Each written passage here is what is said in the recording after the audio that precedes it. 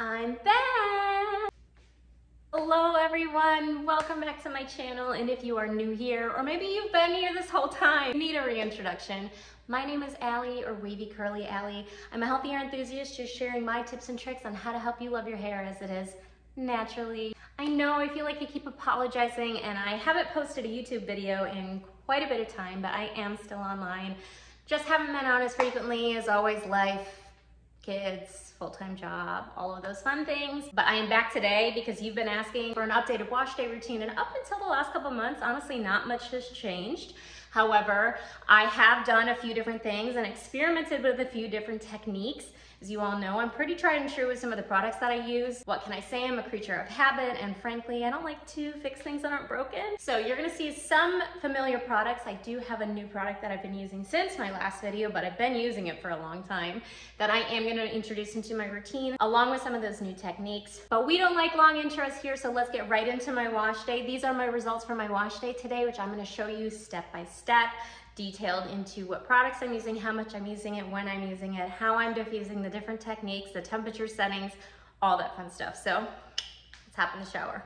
Sorry, quick disclaimer, as always, you do not need to use the same products or the same amount of products or even the same amount of time that I use to style my hair.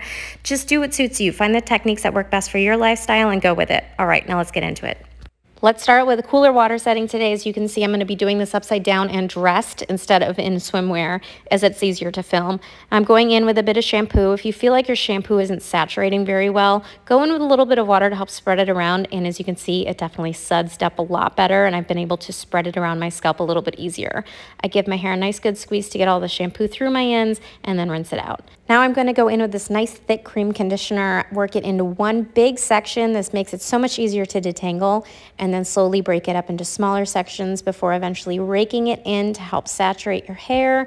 Of course, you want to lift this up and away from your scalp. This will help with preventing your hair from sticking to your scalp. And then lastly, I go through with all my products and I brush them in. This helps with saturating all of the hair strands with product, not just for my conditioner, but also for my stylers. So you can see my hair is nice and coated and nice and slippery.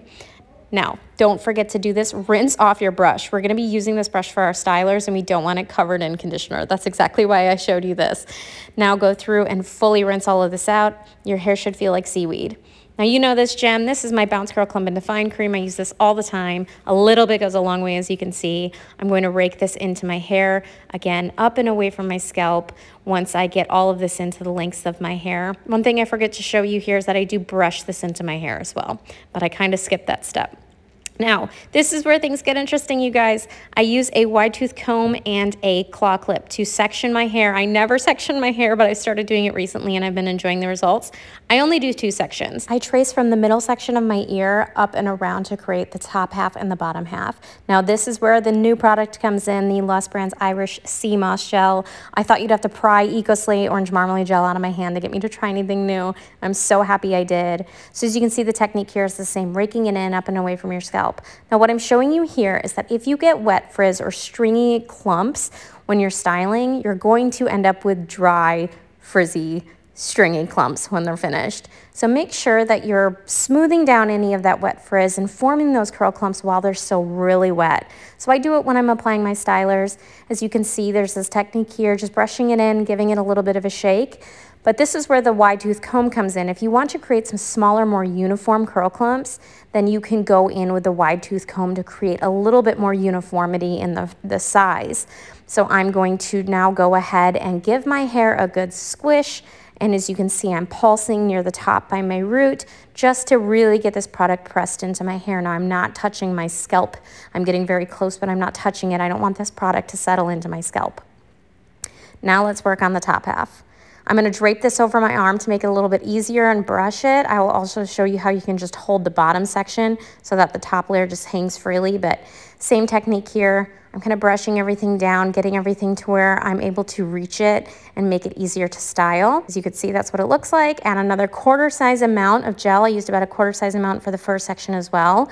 Again, do what suits you for your hair, but I'm going to just kind of work this through the top, pressing it in, raking it in, brushing it in. So as you can see now, I'm just holding the bottom half and letting the top half hang. And again, going through with my wide tooth comb to help create any extra separation and uniformity in the clump size for my wavy hair. Now, my clumps in this section are generally pretty small to begin with, so I don't really need to do it here, but in case there's any sections that are sticking together that I'd like to separate, it's nice to give it a try. Now I've released all of my hair and I'm working it all as one, again, reaching up, pulsing, and pressing this product into my hair. As you can see, I'm going to rotate my hair from side to side, lifting some of my hair up and off of my scalp. Again, if you have issues with upside down styling where your hair sticks to your scalp and you end up with a really weird wonky section in the back, make sure you're doing these things. This is how I release my hair from my scalp. Now, doing it all the way back like this is not my favorite thing to do, but I'm showing it as an example if your hair always sticks, you have a hard time getting it to lift from your scalp. But the reason I don't like to do that is because look how stringy my clumps tend to get once I shake them that much. So a way to fix this easily is just dribble a little bit of water into the lengths of your hair. I'm not trying to soak my hair by any means, but reintroducing water into your hair makes your clumps come back together. And pro tip, this is why so many people love the bowl method. Now that we're finished in here, let's start the drying process. I start out by plopping my hair into a cotton plopping towel. This is by Lush Brands. Accordion your hair into the deepest section of the towel. Bring it up behind your head, and then I secure everything by my forehead. Begin to twist the towel and tuck it in the back to secure it. This is a really easy way with this type of towel to plop your hair as it is designed specifically for this. Let it sit for about 15 minutes while I put on makeup. In this case, I already had makeup on, so just leave it on for about 10 to 15 minutes. Now this next step is one that I would recommend you do not skip. If you want to speed up your drying time, this has been the biggest game changer in getting my hair to dry quickly, and it is micro-plopping. So taking a cotton towel or a microfiber towel and squishing the excess water out of your hair. I'm trying to get it to damp before I apply my foam or a mousse. I love the X Mondo Wave Tech foam. I've been using it forever. It's about 6 pumps. I just glaze and scrunch this over my hair. Why do I use this last? It's not usually recommended to use a foam or a mousse last. You always want to end on your hardest hold styler, but I love it because it adds this kind of wetness that helps my clumps stay together and reform, especially if they've gotten a little bit stringy during the micro-plopping process. So you see, I'm going to really press this in my hair, but I am going to go back through with some of the extra foam on my fingers and press them into my roots to help kind of create a little bit more lift and volume when it dries. Foam and mousse is really the only product that I recommend applying directly to your roots if you want that extra lift. Now go back in one more time. Squeeze out any excess moisture that you might not want to help speed up the drying time. Showing you my towel so you can see how much water I took out.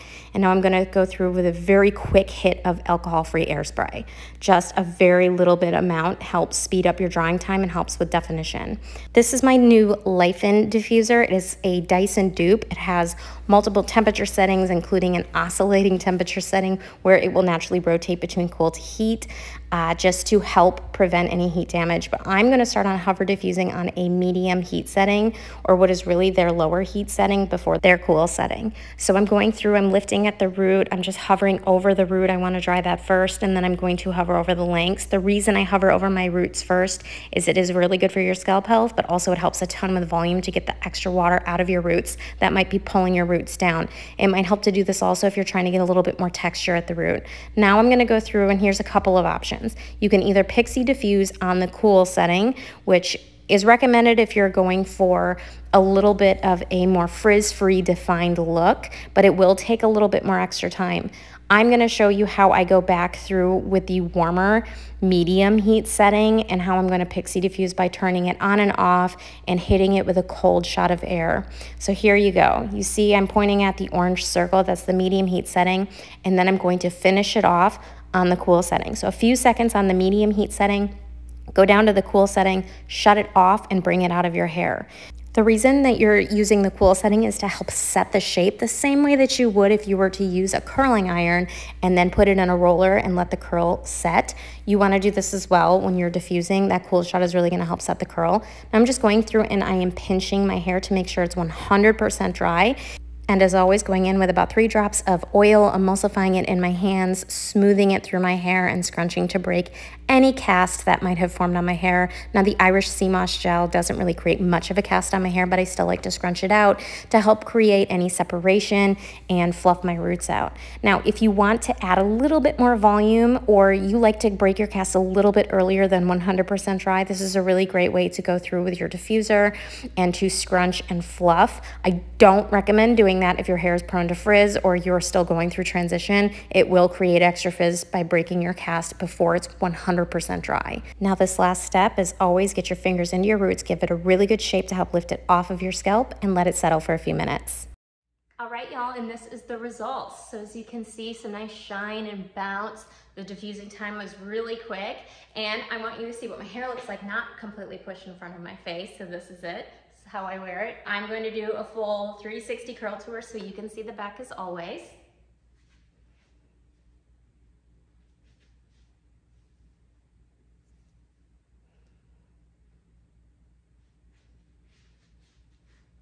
There you have it. That's my wash day. As always, if you have any questions, comments, suggestions for another video, please drop them below. And as always, I'll continue bringing you all the videos that you love the most. I promise I'll try not to take a year this time. All right, thanks guys.